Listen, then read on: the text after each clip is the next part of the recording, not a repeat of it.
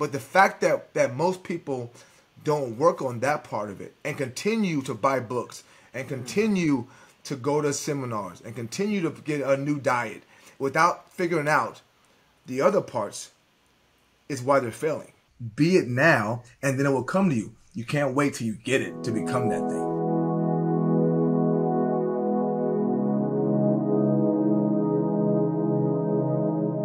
We want to welcome you guys to episode 9. Last time I got it wrong. I said it was like episode 6 when it was really episode 8. We are at episode 9 of the That's DNA crazy. Of Greatness podcast. I'm your host, Aquarius Wave, and this is Mr. 5 Steps to Greatness himself, Coach Bobby Bluford. What's up, guys? Coach Bobby here.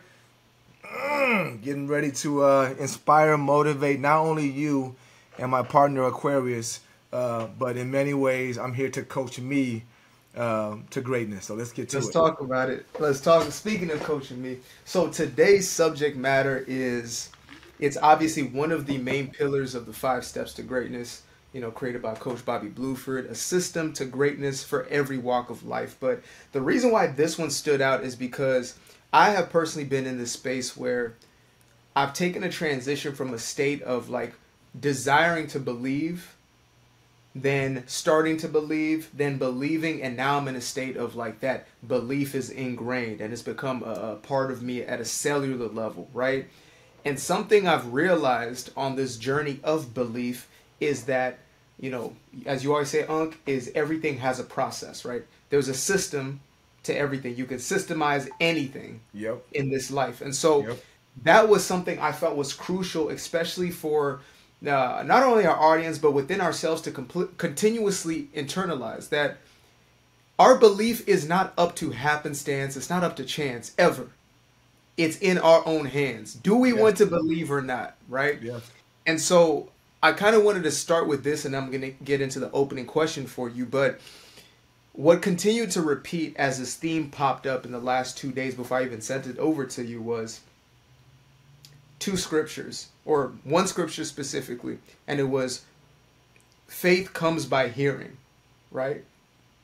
And hearing by the word, and again, that could be kind of dissected in a multiple different ways, but my interpretation of that is your faith develops by your listening, whether it's internally, externally, whatever, right? Mm-hmm. So again, belief, faith is not something we have or don't have. It's, do we believe in what we desire? Do we believe in the things that are going to, create the lives that we want? Or do we believe in the things that are in opposition to what we desire in our lives? Right? We're always in a state of belief. We're always in a state of having faith.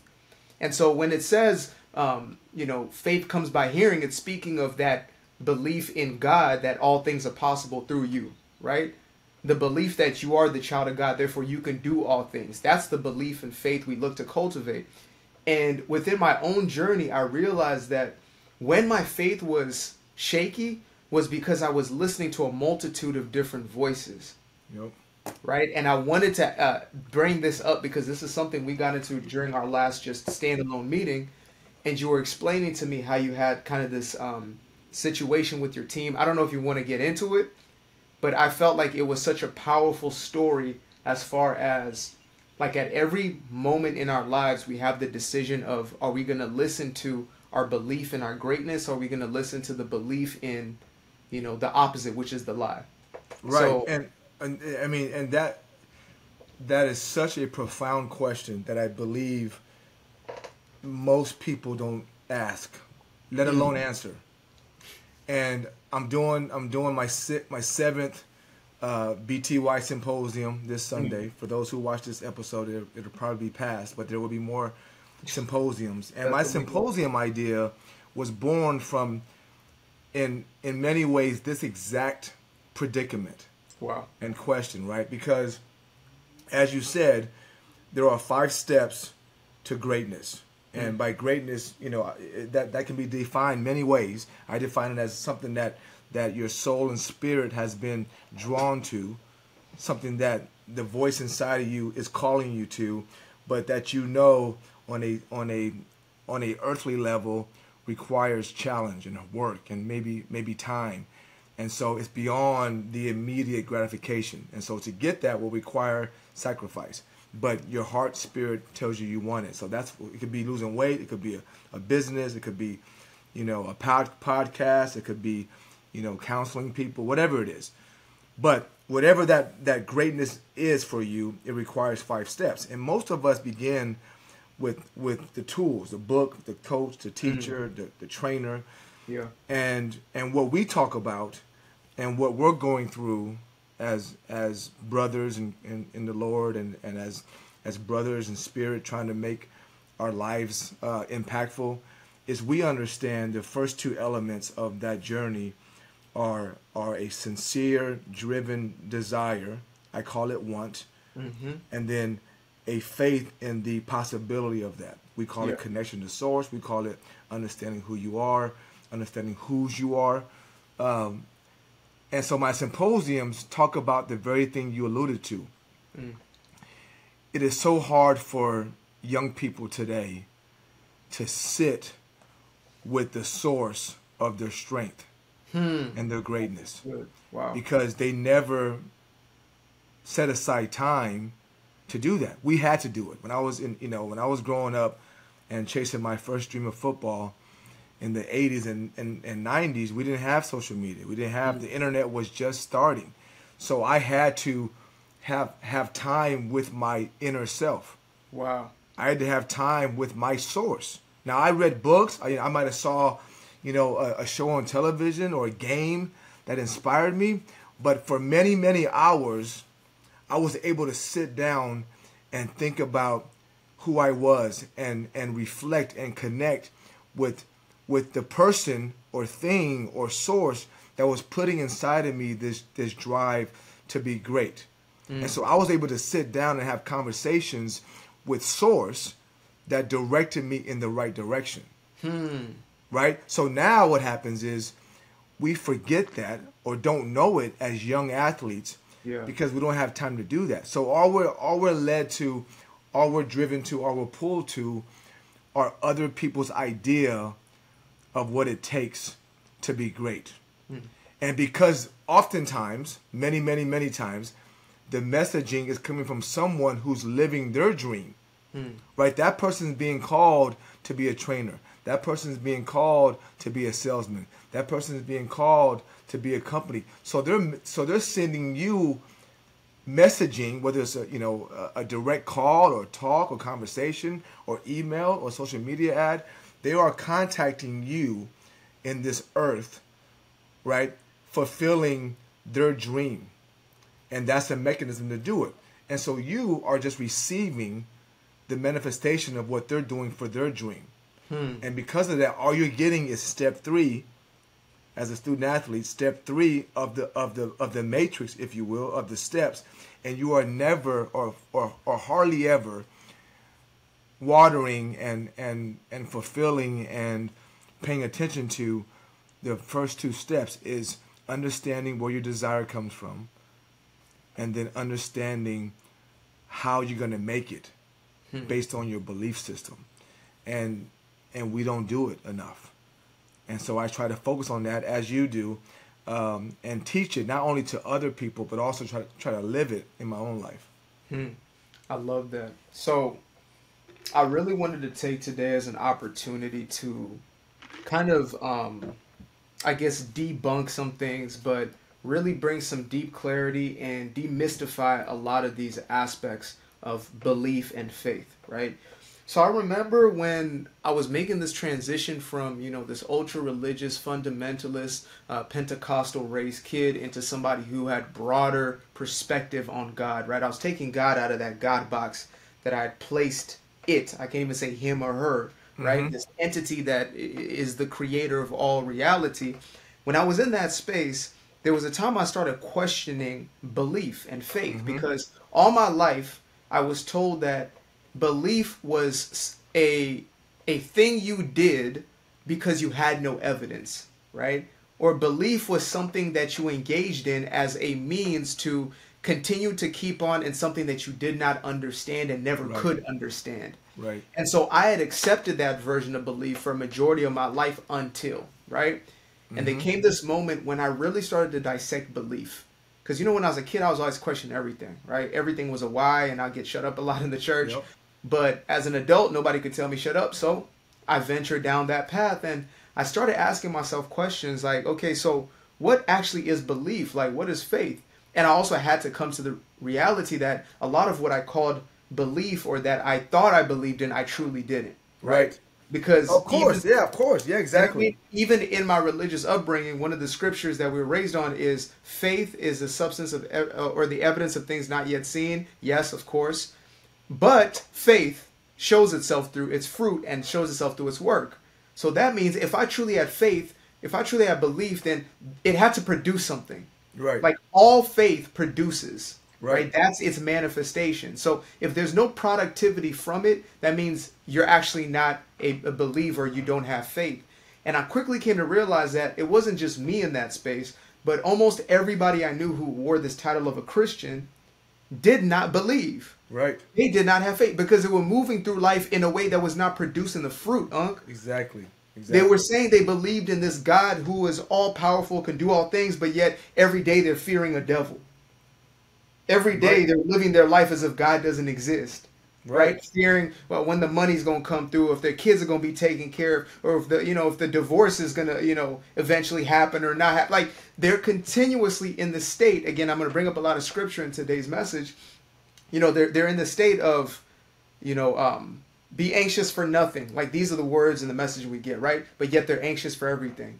Yeah. In all things give thanks, and in nothing give it thanks. Like, I really started to have to dissect this for myself, because I knew the words, I knew the scriptures, I knew the terminology, the Christianology, the Christianese, as we like to call it, but it wasn't resonating until I said, bruh, like, if faith is a real thing, if belief is a real thing, and it produces tangible results, then there must be some sort of process of it, right? Right. And if it's not something that we can buy, it's not something that we can get from somebody else, then it has to be something that's cultivated within. Mm-hmm. Exactly. Right.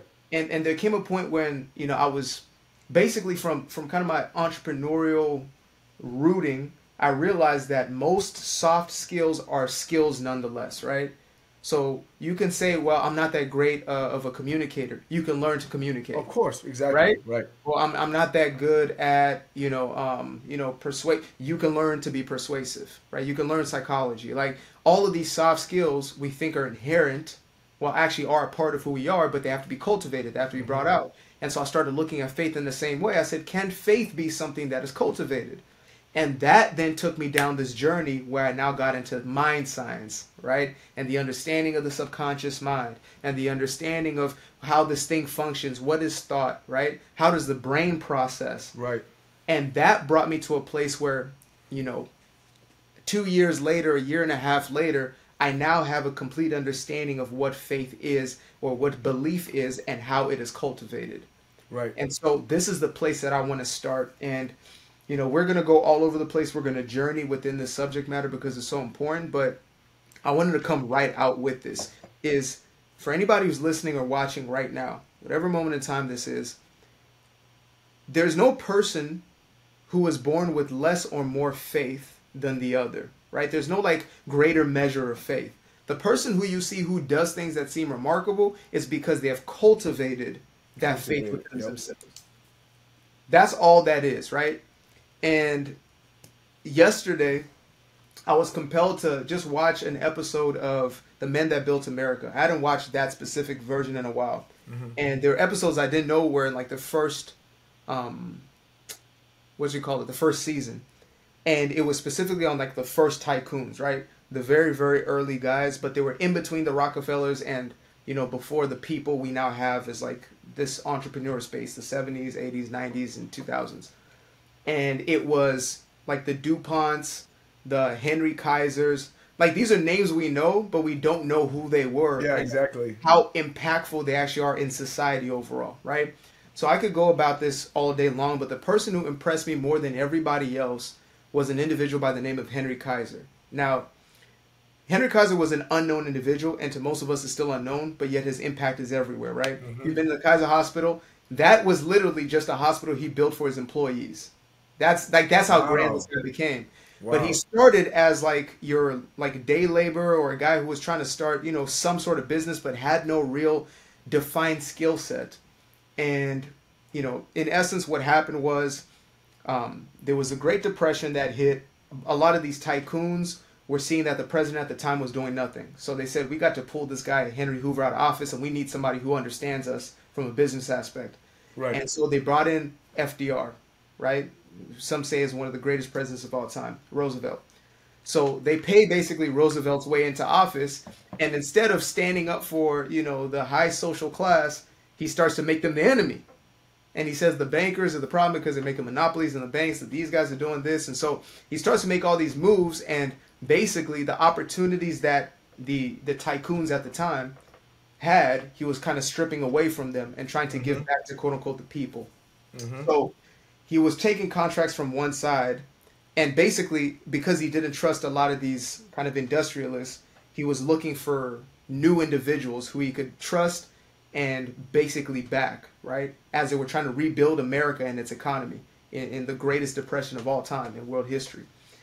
So up comes this character named Henry Kaiser. This dude is commissioned to create what is now known as the Hoover Dam, right? One of the biggest dams in the world. And if anybody's seen the process of building a dam, especially that size, yeah, it's actually unbelievable. This man takes the contract to build this dam, and he's never built a damn thing in his life. You know what I mean? He had probably barely seen a dam, but he said, I'll do it. And what I connotated that with is audacity, right? Yes. Which is a byproduct, it's a fruit of belief. Yes. Right? Yes. Now, there was, a multitude of different things he had to face along the way, but there was always innovations that came up, even though he didn't understand the space, because everything was rooted in his belief. Right. Fast forward to World War II hits, we're attacked at Pearl Harbor, et cetera, right? All the tycoons have to now come together. The government now has to join in with the tycoons to make things happen. But yet again, they commission Henry Kaiser for building our ships. So Henry Ford with building the bombers, DuPont with building the ammunitions, and then we have Chrysler with building the tanks, and then we have this individual, Henry Kaiser, with building these massive, like, ark-sized ships. This man has never built a boat. But he says, in a year, I'll have 500 built. They said it would have taken 100 years to get that many of those built. But he took the contract and said, I'll do it. And I'll figure it out. Right? So the reason I bring this person up and I speak to nauseum is because it really displays something to me, Unc. And it said, bruh, it's got nothing to do with talent. Nope. It's got nothing to do with work ethic. It's got nothing to do with any damn thing besides audacity. Yep. You feel me? The audacity of greatness, yeah. And we've used that word, you and I, right, in our previous talks and videos. But it's so funny because we do, we as a people, we as motivational speakers, we as religious followers, we use belief, and it's such a vague word. Yeah. Right? And I love, part of my gift is my ability to take these concepts and kind of bring them back to, like, layman's concepts, layman's terms, through analogy and story and anecdotes and so forth. And it's crazy because you said it already. We none of us lack belief, right? When you have anxiety and fear and doubt and stress, the way I do, if I'm being honest, you believe in negative outcomes. Correct. It's that simple. Like, I believe. Yeah, you do. You believe that the worst will happen. Yeah. You believe you'll get sick. You believe you can't lose weight. You believe you'll lose your job. You believe you'll never get hired. Whatever it is, right? When you have excitement and enthusiasm and you have the audacity to ask for a contract and you wake up every day working out and eating right, you have a belief in an outcome that your spirit connects with. Absolutely. Right? That your source is what do you call it? Is okay with, is comfortable with. That's why you feel good.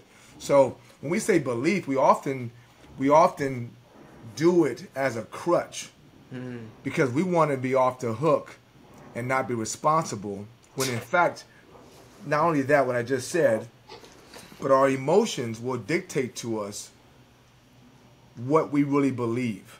So, to your point, what we really need is a knowing. Yes. Right? We say belief, and we probably do believe because believe is something that's below knowing. Right? Those people who say they believe, they're beyond what the general term is, because you said, like you said, the Bible alludes to, belief is in things you can't see, right? But okay, but the ones who really believe, in things they can't see, they know it. Exactly. They don't believe it. Like you really believe you're gonna continue to have 5% body fat, Coach Bobby, at 51? No, I know it. I know how it works. Why would Correct. Why would I not believe it?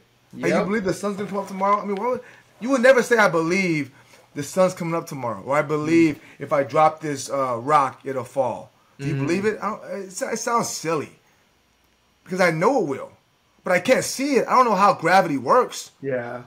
Right, but I do know that if I drop this rock, it will fall to the ground.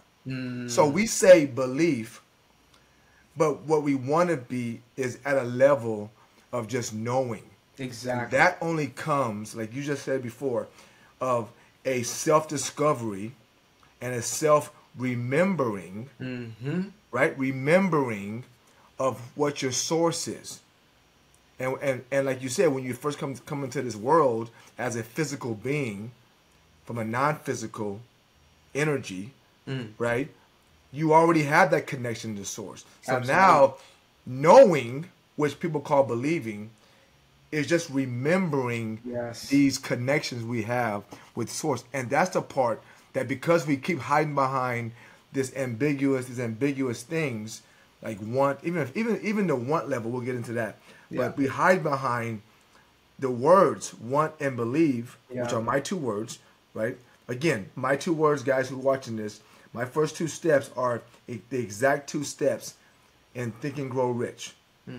Right? Desire and faith. But even those two words, desire and faith, we make it ambiguous. And if we're sticking to believe and faith, we have to understand what that looks like. And what it looks like is what Kaiser did. Correct. Is acting upon something because you know you can do it. Yeah. And you don't know it based on what you see. You don't know it based on what others have done. You just know it. Yeah. Right? And so we don't want to have faith or belief. We want that in terms of what we think it is. But what we really want is to know that we come from source, is to know that God makes all things possible, and to have actions that demonstrate that, right? And we don't do that. So we got to kind of get back to that, which is what you're doing, which is what I'm beginning to do, is get back to why. Why don't I have belief? Exactly. Which we now know is really knowing. Why don't I have faith? Right? Because saying it is one thing, but your actions suggest otherwise. Right? You being the watcher and me being Coach Bobby, our actions suggest otherwise. That's so good. That's so good. And I'm glad you brought it up in this holistic way, right? Again, you're a brilliant teacher, and that's why this always works. Is nobody missed that message, you just choose to ignore it. Like, that's it. Like, you just laid it all out there. So I just wanted to use, again, a story in its analogy or its allegory more than just like its physical representation. So you hear about the story of this guy, David, who was a shepherd boy out in the fields, and there's this transition from him being in the fields to him slaying this giant that nobody else in their army could, to him then becoming this king, right? So when we look at these different Davids, we think to ourselves, well, it's easy for him because he was just meant to be king, right? And it's easy for him to believe because, look, he slayed a giant. But we forget that when he was in the field looking after the sheep, right, there was an attack on the sheep. There was a lion attack and there was a bear attack, right, as the story says. Now, if I was in the field trying to protect something, or I was commissioned to protect something, and there was a wild beast that came, right, I'll be terrified at first. But if I knew that the most important job for me, the most important responsibility and role was to protect these animals, and that was my only agenda, then I'm going to do whatever is necessary to do so. Right? Right. And so there is going to be something mustered in me that gets me to fight the lion or fight a bear. Right? Mm-hmm. Especially if you got some kind of, he had provocation like family. This is his family's wealth that he's basically looking after. Right? Right. And so he attacks this lion, the first attack, and then eventually the bear. Now, what happens in him defeating the lion and defeating the bear is his faith grows. So he sees that I am able to do this thing and then do that thing. Yep. So by the time he gets to the giant, he already knows he can take out a wild beast. What is a giant in comparison to that, right? Right. And the reason I bring this story up is because we all have evidence of God working and manifesting through our lives continuously. Yep. Things that most people would look at it as a miracle are things that we look at as, oh, what? That was nothing, right? Yep. At this point in our life, there's an of course that was once impossible to us. Right. And so, as you were saying, with like we look to transition to knowing, the knowing aspect comes from, again, those baby steps. And I believe that's the universal process to get you to remember again or get you to recognize or realize, right? Is you get evidence at all moments in time. There are things you cannot explain away. Absolutely. And the thing about it is, I had a call yesterday, right? And so I'm putting my soul in, I'm putting my seeds in the soil, right? And making sure my soul is right, making sure. But even when I do that, right, I'm not watering it, with confidence gonna grow. I'm just like watering it, like I hope it grows. So my belief system is needs work, right? Mm-hmm. So I'm on the phone with this woman, young lady. I met her. She's a sister of the guy I met in Napa, who I'm gonna partner with to do these wine tasting, wine painting, motivational events, right? His sister is a speaker. Oh, wow. Phenomenal. Wow. I mean, she's Tiana Burst. She's a badass, right? And so I just, obviously I know her brother, and we were connected via Instagram. So I would like her stuff. She would like my stuff. And I finally said, we got to get on a phone call and just chop it up, And so we get on a call. She's as enamored with what I'm doing as I am with what she's doing. I'm like, wow, that in itself is humbling and makes me feel good about what I'm doing, right? And she's talking about she has connections, right? So I'm gonna get on Fox 40 in the next week or two and do a segment about what I'm teaching. I'll probably highlight the symposium, right, as my main thing, and then we'll use that to do our media kit, and we'll just be taking off, right? Absolutely.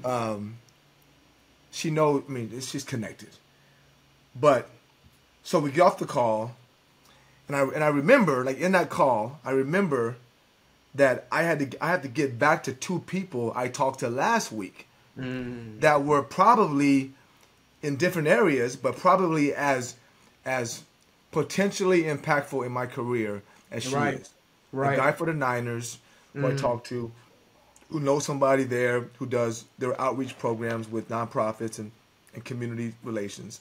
And then another woman I spoke to who started her own podcast. She's in the female entrepreneur space who has contacts at my alma mater, UC Davis, about doing public speaking there. And I'm like, man, I got to get back to those people. I haven't gotten back to either of them yet. Yeah. Right? And I'm like, why?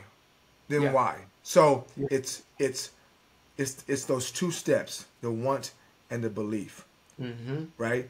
And you have to have this knowing that what you hear and feel as a calling in your soul and spirit and your ear is real. Yeah. And we lose that when we leave environments that produce the feelings that remind us that we're connected to source. Right? And I did a video yesterday, it's gonna post today, about the room you're in matters. And it talked about, like, at UC Davis, when we cut down on cut day from like 45 defensive backs to a room of only the guys who made the team, of like 25 of us. and the environment was just different all of a sudden. Yeah. Because the guys who were there were like going to be playing on Saturdays, and it was just like no freshmen anymore, and you just felt the difference. And what happens is, going back to our original, one of our first points, is when we leave that environment and we get back into the day-to-day lives that we have, the earthly lives that we live, we get so far removed from that natural vibrational connection with Source that we forget. And without that, oh, sorry. And letting it go, no. There's going to be more of a balance. Well, here's, sorry, T. No and without that connection, right, to Source, we get pulled away by the earthly things. Mm. And you can't believe who you are when the whole world's telling you who you aren't. Mm. Right? So my point of that story was, now I walk away from that and I get back to my day-to-day grind, and every minute that goes by, I'm reminded of the things I could be doing that make money now that aren't what I want to do. Right? Whether it's my neighbor's new car, or whether it's me not having enough people signed up for my symposium yet, or whether I get one no that scares me about, for asking for the next, proposal or whatever. All these things make you forget, right? And forgetting who you are is the equivalent of a reduction in your belief system. Because the belief system is all based on knowing who you are. Absolutely. Like knowing who you are and what you can do and whose you are and where you come from, that is what belief is. Because if you knew that, nothing would scare you. Absolutely not. So when you're not feeling that way, the disbelief shows itself in ways that make you not go after that thing. So make you not have the audacity. I want to touch base on that message, and I didn't know all of this was going to link up this beautifully. So there is a story that my pops was sharing with the family during his Sunday prayer calls, and he shared the story of there's a point in the New Testament where Jesus is sleeping, like they say, in the belly of the boat, right? In the very, very bottom of the boat. The rest of the disciples are kind of handling the business atop of the boat, and there's a storm that comes in, right? Yep. My favorite story, yep. So watch this. Watch the twist that he put, and then watch the remix that I'm about to put on that twist. So the message that he was saying was of, first and foremost, the first thing those disciples did when they saw the storm was do what? Try to wake him up. So before that, they were afraid, right? Oh, panic. Yeah, panic. Yeah. What are we going to do? Right? Yeah. So the context that I had never had before was that half of those dudes, or a third of those dudes, were fishermen.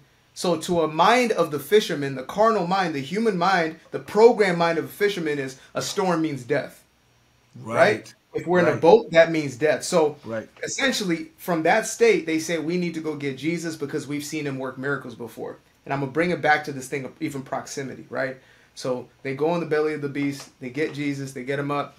And the first thing he says is not stop wind, is not, okay, I'm going to do something. He says, y'all still don't believe. That's the first thing he exactly. said. Yeah.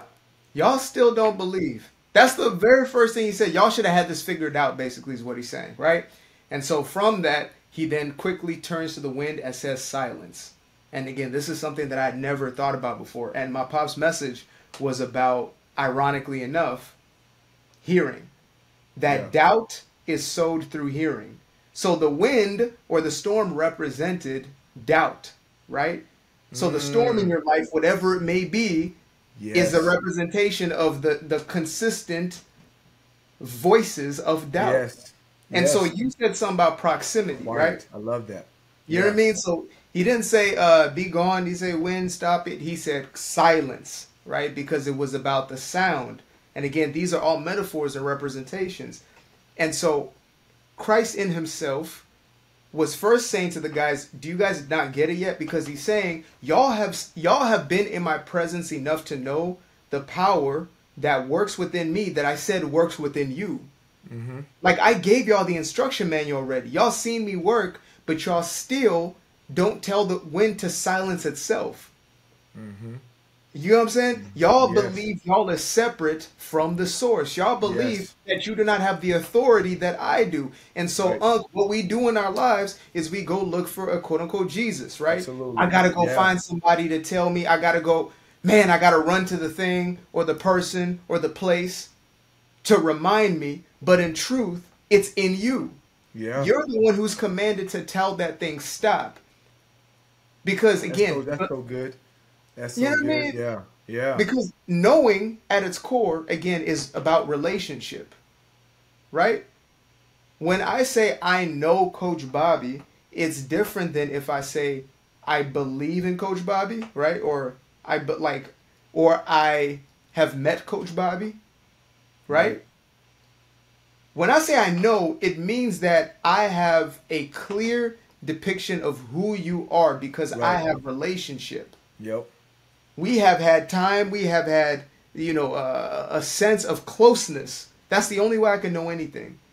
And so, in order for us to know, in order for us to get past that place of like wanting to have faith or desiring to have faith and knowing, is through remembering that it's all about relationship. And again, it's not this relationship we see as like a person to person, but it's us with the spirit within ourselves.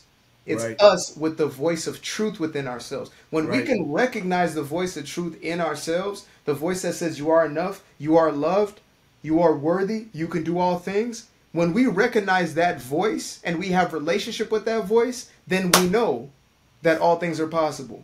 That's so true. And oh my God, that's so good because it. This episode of the DNA of Greatness podcast is brought to you by the BTY Symposium. The BTY Symposium is an immersive workshop aimed at getting the student athletes the tools they need to achieve their ultimate dreams. Whether a one-day or multiple-day format, the symposiums provide an all-inclusive environment that nourishes athletes physically, mentally, and emotionally. Now back to the show. And what's great about what you just said is it goes back to my 5 steps to greatness, right? For those who have been following along, 5 steps to greatness. Step 1 is want. Mm-hmm. Step 2 is believe. Step 3 is the habit of going, right? Creating structure, systematizing, the steps to getting to where you want to be at. Step 4 is becoming intimately more aware of your dream, learning. So step 4 is learn. And then step 5 is understanding that there will be challenge and having strategies to keep you motivated, inspired, rested, and ready for the challenges. But what's great about that is I've always shown it and talked about it in terms of an evolving like pedal on a bike, where it's not linear. Right? The steps go in that direction, but at the very top of it, you're back to the beginning. So they all feed back into the very first 2 steps, which is so important. Yeah. And like you said, what you have to do is you have to be cognizant and listen when you hear something or feel something that gives you information as to your connection to source and as a message to the power you have inside of you. Absolutely. Right? So even though many of us, all of us, still don't understand exactly what it means to want something at the right level. We can't articulate it. We just understand and know when we want something. And then the belief system is still as ambiguous as want.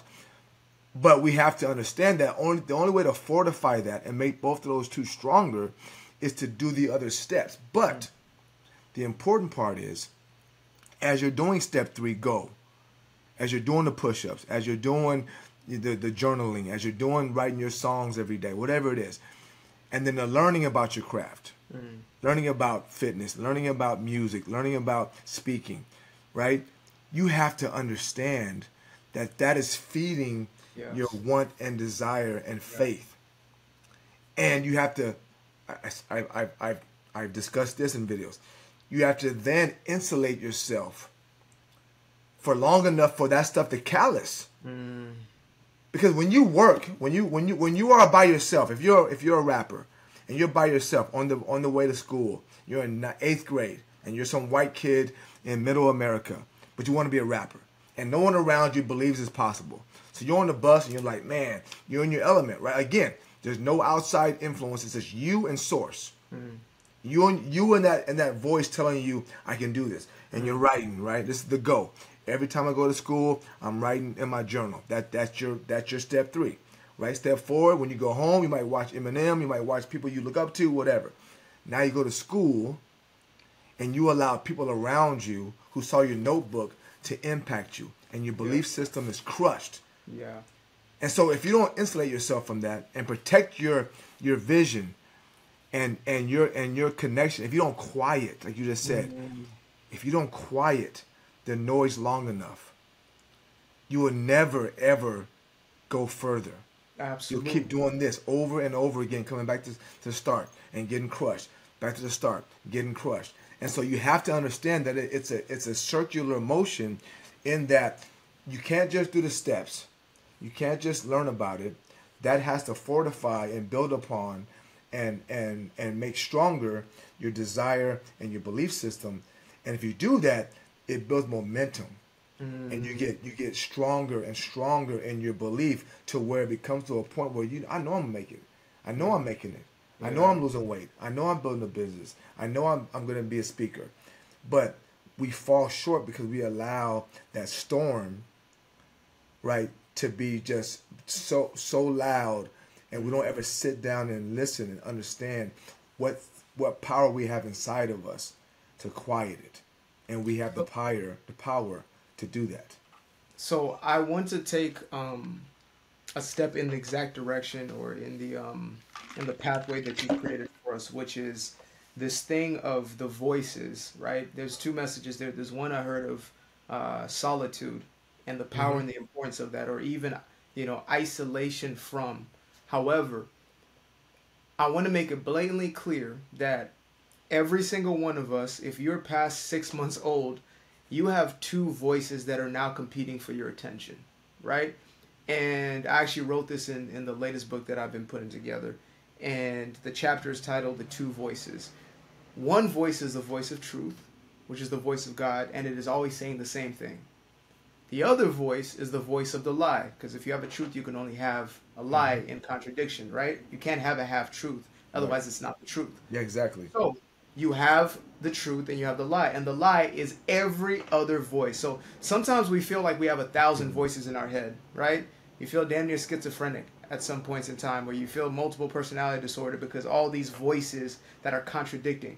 But in truth, every single voice that is not speaking the message of truth, and I will highlight the truth in this video for y'all, every single voice that's not echoing those sentiments is a lie. Right. And so when you listen to those voices, or when you allow those voices to dictate your maneuvering through life, you are allowing a lie to dictate your life. Now, and this right here, it might trigger you, so trigger warning, and if you are triggered, then the truth is doing its job. The voice of God always says abundance. How do I know? Because I can look outside the window right now and I can see an example or a display. It only knows how to overproduce, right? Even this example that's been talked about a few times now by a few different speakers, which is like a fruit tree produces more than it can hold continuously. It is wasteful in its production. Yeah. You know what I'm saying? Yeah. So nature inherently is created to be absolutely abundant, to overproduce. So you tell me that abundance isn't real? No, that's a lie. But you allowing abundance into your life in a certain way, that's a choice. Right. That's the difference now, right? And the thing that makes a human is your ability to choose. So abundance, that's one. Somebody may say, well, okay, sickness, nobody can, okay. Health is the natural state of life. Everything is going towards its own healing. How do I know? Because if you get a cut, your body is going to take care of itself in the healing of that cut. If you have a cold, the thing you actually experience as a cold is your body's response looking to get rid of whatever the contagion is, right? Your body is always in response towards healing, always going towards and moving towards harmony. In fact, we use it in the wording that we chose for ourselves. The word dis-ease states that it is a lack of ease in the body. Right. That means, dis means it is a lack. So that means it is not its natural state, right? So then what's the natural state? ease. Ease, right. Right? Another word for healing, another word for harmony, etc. So somebody who may be going through an ailment is thinking to themselves, well, like this just happened to me. No, it means that there is something that is off. And it's not because you're a bad person or a good Right. person. It's not a moral question. It's whether or not you are following certain laws and principles. Right. Universal laws and principles. If we go along with the natural accordance of universal principle, the ones laid out by our Creator, then we will have those results. Right? The results that I do not currently have in my life is because I went in opposition of my own good in those spaces. That's the only reason. There's no other reason. Nobody took anything. It wasn't the system. It wasn't the man. It wasn't him, her, or them. Right? So if you take life and start looking at every single aspect of life, and for the logical people, this is going to hit home directly. You can't escape it. If you're more emotional, this is still going to seep in. Right. Right? But if you're emotional, you're actually somebody who's then more sensitive towards those impulses of what feels right or wrong. And so let me touch on that, right? Our emotions are indicators. And what do they indicate? They indicate to what we're thinking. Why do they give us a resonance of what we're thinking? Because our thoughts create our perception, which creates our world, right? Correct. So if you have a negative feeling, and this was a beautiful revelation for me, you would not feel negatively about something if it was not off. Correct. You wouldn't feel anything. If negative thinking was like conducive to the body. Okay, it was natural. Yeah, you wouldn't feel right. Yeah, Just like you wouldn't feel physical discomfort. Correct. Yeah. Correct. So if you are feeling negative emotions, it's because you are fixated or focused on something that is unnatural to your own state. That. And so that is so every time. Exactly. Yeah. Every time. Yeah. And to go one step further, right? If for those who are logical, and I'm kind of both, right? You know, I'm logical, I'm nerdy, I'm a numbers guy, finance guy, but I'm emotional and spiritual, so I get both sides. But this should make sense. We are the only animal that has the ability to imagine. Correct. Right? That's what separates us from other animals, which allows us to create things. Right? Everything we create is from imagination. Right? Correct. Right? We imaginate stuff and we create it. Right? So, if that is our natural ability, then why would we see that we can imagine things and bring those things to fruition and feel good about it, everything we see and do and touch, but yet discount the fact that when we think in terms and ways other than that, our body physically feels different and not think that means anything? Wow. I think about I mean, why would an animal that has no reason to feel to feel either way about anything? Why are we designed to feel stress and anxiety when we imagine things of this ilk, but not feel any physical discomfort or angst when we imagine and believe possible things from this? And now you might argue, well, when I think about money, which I do want, I still feel bad. Well, you feel bad because you think about not having it.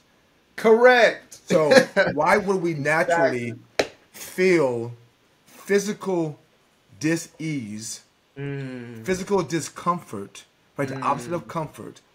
What reason would the universe have to create that anomaly in our species that no other species experiences? Wow. Right? The dog doesn't, I mean, I don't have a dog. I used to have a dog. But the dog never like worried about him one day, about me or my parents. It was their dog, but our dog. But my dog never imagined what would happen if my dad lost his job. He didn't wake up, oh my God, I mean, this food's good, but I don't know how long we're going to have it. You know what I mean? He never, so why would God Maybe I should eat one right now. Maybe I should save some for later. Yeah, Maybe exactly, right? Yeah, exactly. It's a great point, right? So why would God put that ability and that direct physical reaction so good that our brain has evolved into over thousands of years, and our heart and soul and spirit over thousands of years?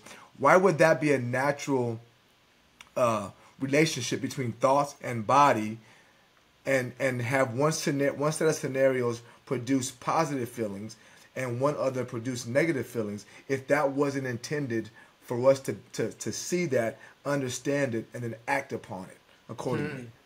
The answer is simple. It wasn't. It was designed for a reason. Period. And anything contrary to that is not natural, as you've already said. So figure that out, right? And we don't want to do that. We don't want to figure out why that is. We want to hide behind, prayers and thoughts, because it kind of saves us. And it's easier for us to have a prescription to how do I feel better, whether it's my religion or physical, rather than figure out, okay, well, let's go back to this and figure out what of my want and my belief system, again, Coach Bobby, what am I wanting, right? What am I wanting? Like, what am I resonating to the universe? And what am I believing, right? That's causing these go step items to not be working, or to cause me to want to need these go step things, tools, more and more and more, as opposed to less. Because once you have the first 2 steps, you don't need the other stuff. You don't need prescription. You don't need books to save you. You don't need people to save you, because you save yourself. Okay, I really, really want to get into this thing of, again, why is the go not working? By the way, when we say go, we mean the 3rd step of the 5 steps to greatness, which is go, right? Do the thing. So, I love this. So there's always an example in your environment of 2 people that are doing the exact same thing on the outside, but getting 2 very different results, right? And you can use it physiologically in a way of 2 people go to the gym, but they eat completely different. So you don't know how the body is breaking down whatever they're putting in, right? So one person says, I don't get it. I do the same amount of sets, same amount of reps. I do the same intensity levels. I'm doing the same negatives and the same contraction. I'm doing everything, right? Bar for bar. And yet that person is getting the result that I want and I'm not. And I use this because, again, it's easy to make this physical parallel, but this is what we do internally. One person is in the sales job selling the exact same product as the other person, but they're getting $50,000 worth of sales a year, and the other's getting $50,000 a month, right? Not because I have a different territory. So same then trainings, same. Correct. Yeah, exactly. Yep. So we look to appearance. Because they look better, they have a better this, better that. Okay, let's take the person who is the most quote unquote hideous looking person right? If I took the top 10 wealthiest people in the world, at least 6 of them are not very attractive to the majority of the population. Right, exactly. Yeah. Right? Yep. Yet we want to say, okay, in order to be, the most successful CEO, you got to be good looking, you got to be this, you got to be that. So those are already eradicated, so there has to be something else, right? So the one thing that we can't, again, quantify within ourselves, or we might not be willing to accept when we're not accepting the truth, and we'll even go down that road in that process. But when we're not accepting the truth, we have to blame something external. Correct. Right? Because we've been conditioned into believing that external fixes or changes external. Correct. So I'm not getting the result because I don't have this, or I was raised in that way, or this person did that to me, or this person doesn't like me because of X, Y, and Z. When in truth, the only reality that can stand is that there is something happening differently with that person internally. There's a different conversation having internally, because y'all using the same sheet. Y'all using the same sales, sales sheet, right? The same exact script. Same exact wording, same exact pace. But this person is getting 10x your results. Yep. There has to be something going on internally that you are not seeing. And that thing is what we again call belief, or even self-belief. Right. It is the antidote to the thing that we're doing. And so when we're not getting a result from the thing that we're doing, it's because of the conversation we're having about that thing. Every time. And it's both. It's so... This episode of the DNA of Greatness podcast is brought to you by the BTY Symposium. The BTY Symposium is an immersive workshop aimed at getting the student athletes the tools they need to achieve their ultimate dreams.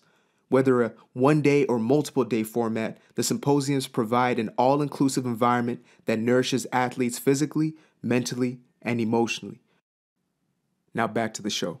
It's funny because... we are evolving, you and I, specifically, and then our space of thinking, Yeah. and then as a world, right? We're evolving into accepting and understanding, neuroscience and how the brain works and subconscious, Yeah. and to bring it to my 5 steps to greatness. The want, I cannot overstate how important and imperative step 1 want and step 2 believe are. Absolutely. And I can't state enough how hard it is for anyone, even Coach Bobby who teaches it, to explain exactly what that is. All I can say is if you are struggling at something and it's not a time-based thing, right? Like in high school sports, you got to be good for 4 years to go to college. If you have a show coming up in 6 months for bodybuilding, and you're like 30% body fat, we have limited time. But other than that, most things, if you've tried long enough at it, losing weight, speaking, Coach Bobby, becoming a yoga master, whatever it is not due to you not having the right book, teacher, coach, diet, workout, whatever. Absolutely. And all I can say is there's something that's not wired correctly, not wired correctly. There's something that is falling short or different than other people who are succeeding in the want and the believe. And those two areas, it's good and bad, right? The good news is there are infinite ways for you to work on that. Absolutely. And investigate that and research that. For example, I always tell people, like, some people have a natural want to be fit, right? And so for some reason, I still like having my shirt off, and I still like walking around in tank tops, right? Not everybody wants to do that. It's okay, but because of that, you're not as driven to work out as I am. Correct. Right? And people say, well, I don't want it as bad as you. I don't really see or even care to debate with you on levels of want. Either you want it or not. Right? Yeah. And more importantly, you have a vision of what you want in your head and your spirit. And you might lie to me. You probably do lie to me. Yeah. But you don't really lie to yourself. Yeah. Like, I wake up every day and still see ripped abs. Yeah. Like, I literally see myself walking around like, fuck, that guy's 20, now he's 51. And that's and to many, many people that's weird. But if you don't wake up and like that's your want in your head, then what is it? Exactly. Like be honest with yourself what that is. Is it a little bit leaner? Is it just bigger clothes that look good on you? It's Like, not be the honest. belly. It's not the belly. I know it's not the belly. Yeah. I know that's not the one. Right, That's it's not. what It's not. self-perception- But I it know might it's not. be that you want to just look better in your clothes. Right. So you might see yourself in maybe bigger clothes. Right. Right? But my point is the sales guy, your example, the one who's making it, for whatever reason, he wakes up or drives to work imagining kicking your ass in sales. Yeah. Right? Imagining like saying, to the boss, I'm gonna get your job next year. Right? Whatever it is. So, and if we don't understand that that's the complex part of our growth, then we can't grow. I gotta interject something in here real quick. Yeah. And this is direct download. The more your belief grows, the bigger your want becomes. Absolutely. Because it expands. Correct. Right? As soon as if I believe that I can do more, then I am going to have a different want. Like when I believe that I could, let's say get lean, but I didn't think I could get muscular. Yeah. Then okay, like my belief was, to be lean, so I leaned out and I did the things necessary that were in accordance with leanness. But as soon as I found out there's a process to getting muscular, even if you're the skinniest person on the planet, Right. my belief grew by seeing that, right? Other Exactly. people who were this skinny, who were skinnier than I was, and now they're, and all of a sudden something clicked in me, and so my want changed. So Right. the person who says to themselves, Exactly. "I just want to look a little better in the suit," doesn't believe they can have the six pack. That's the Right. only reason. Exactly But right. as soon as they buy into that aspect, Exactly boom. right. Right. And that's why it's so important to expand. I always talk about the building blocks, right? The books that you put in front of your cabinet to get to the cookies, right? So important because part of want and believe, well, they're all intertwined, right? Want, believe, go, learn, persist. It's not linear, right? They kind of stack their way up. But once you get started on this journey, they're all kind of intertwined, right? Right. But what's cool about those two in particular, the want and the believe, right? They are really intertwined, Yeah. right? Because if I never ever even saw a big house, Yeah. then believing it was possible wouldn't even be in my thought process. Right.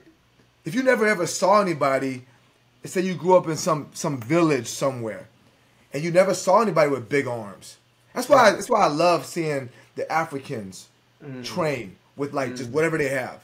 Yeah. Right? Because 30, 40 years ago, before they had access to Western media and saw Arnold Schwarzenegger, they never would have even imagined having bulky bodies. Absolutely not. Yeah. But once they saw it, then it's a matter of, well, how does that work?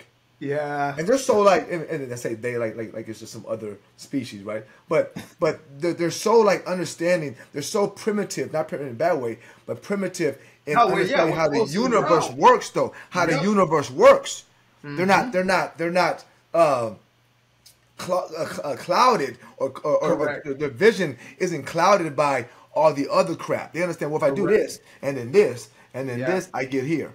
Period. Right? So once they saw that and then saw like a video on how to do it, oh, boom, go get that rock. Boom. So, but had they not seen that, right? So the want and the belief, like you said, they're so intertwined. So it's important for all of us, to step away from our current environment so that the circle of what we see as possible expands. Absolutely. Right? Of seeing it, right? That's the one. Now, once you see something, as the law of attraction says, that desire to have it is automatically answered. Exactly. So then the belief part of it is the allowance. It's letting now you're allowing it to come to you. Yeah. Right? And that part, as you said, once you understand it, now you want more. Right? And because people, they leave that scenario, they leave the gym and literally go watch Grey's Anatomy, or they go watch a football game, Coach Bobby, right? So you leave the environment that produced this feeling of euphoria in your quest to be great, right? I leave Bo Eason's workshop and I drive home and watch a football game, right? If I don't get back to something that reminds me of what I saw and builds upon that belief system, again, it's going to deteriorate over time, and I'm back to where I started. So the ones who are great, the sales guy who makes that thing work, he might have started with a better want or a stronger want than you for whatever reason. And maybe because his dad was a salesman at wherever, maybe his belief system was stronger to begin with, maybe. Or maybe what that created was sales. It could be the opposite. His dad might have failed in sales. Right, exactly. But my point was, whatever it was, once you get started on that path, it's all interrelated. And the fact that he feeds that more, he feeds the subconscious more. And again, we have ways of doing it that we do, but it could be a lot of ways. But the fact that most people don't work on that part of it and continue to buy books and continue to go to seminars and continue to get a new diet without figuring out the other parts is why they're failing. Be it now, and then it will come to you. You can't wait till you get it to become that thing.